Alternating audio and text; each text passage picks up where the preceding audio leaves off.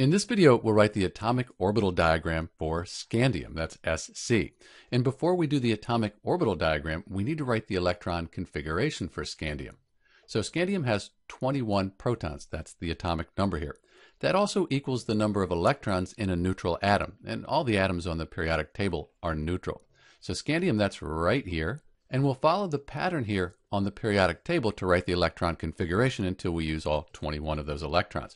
So we start off in the first energy level. We have 1s1, 1s2, and now that's full. So we go to the second energy level, 2s1, 2s2, over to P, 2p, 1, 2, 3, 4, 5, 6. P can hold up to 6, so 2p6, 3s2, then 3p6.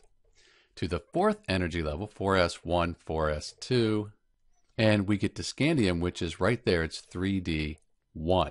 So we have our scandium, which is 3d1. And if you count up all the electrons here on the top, it's going to equal 21.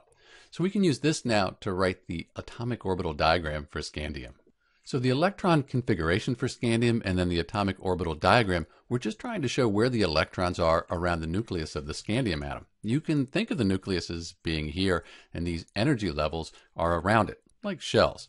So we start off 1s2, we put both of those in opposite directions in the 1s, 2s2, 2p6, we spread them out before we pair them up.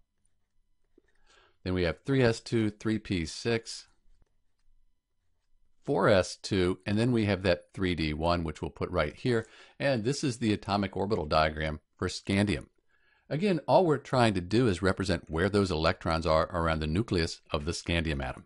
This is Dr. B with the atomic orbital diagram for scandium. Thanks for watching.